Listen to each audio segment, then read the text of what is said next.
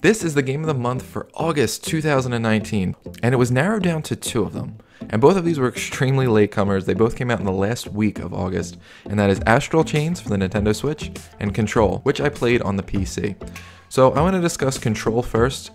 Control has really taken me by surprise. I've really been enjoying it. So I got it for free with my GPU. I just upgraded to a 2080 Ti, and I got Wolfenstein and Control for free. And I've really been enjoying it. It took me by surprise. I really didn't expect much from Control just because I didn't really hear and see a whole lot. And the only reason I even really looked into it was because it was a free game.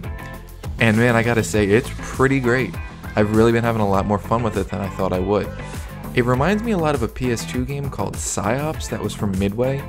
And that game was a lot of fun. You had like all these crazy abilities similar to Control, and it was just super over the top.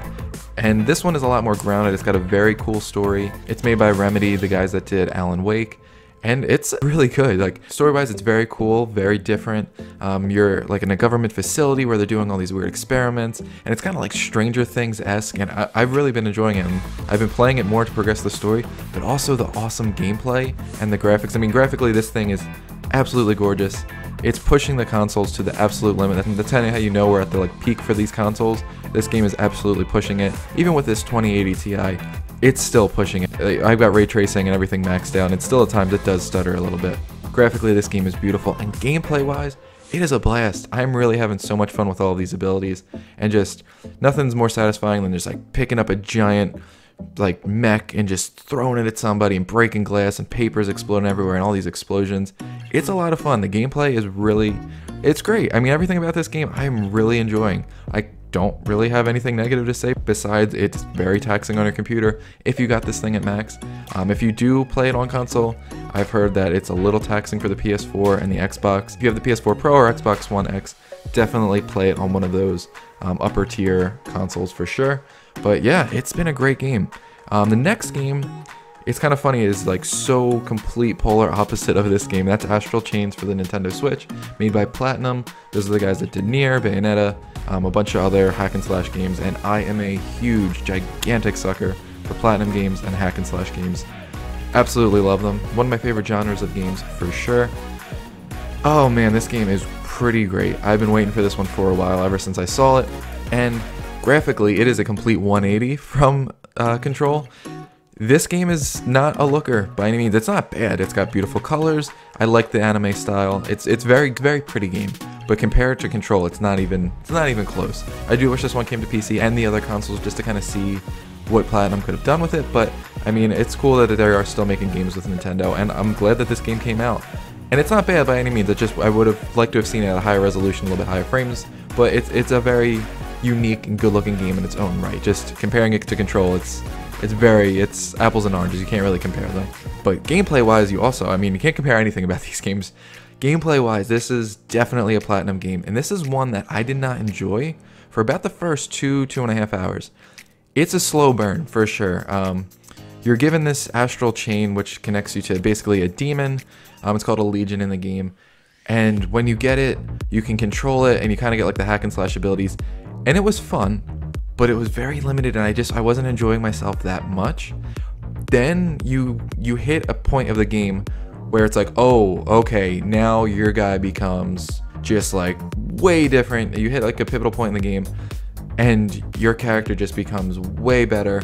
You're getting a lot more upgrades, a lot more customization, and the fighting style just is enhanced tenfold. It's so much more fun. It's so much more satisfying. The combos make more sense.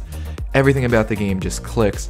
And once you finally like get that S rank and you get a good combo going and a good streak, it looks insane on the screen. There's so much going on, and it's just so much fun and so satisfying and so rewarding. And it's a typical Platinum game of a very complex, deep, rich, fulfilling combat system that I've been having a blast with. And there's a couple different play styles you can play. I've been playing it with like the true Platinum type game style, and it's deep, it's rewarding. There's a lot of dodging, there's a lot of combos, there's a lot of frustration at times as well, where I'm like, oh, just one more run, just like I gotta get the S rank, you gotta go.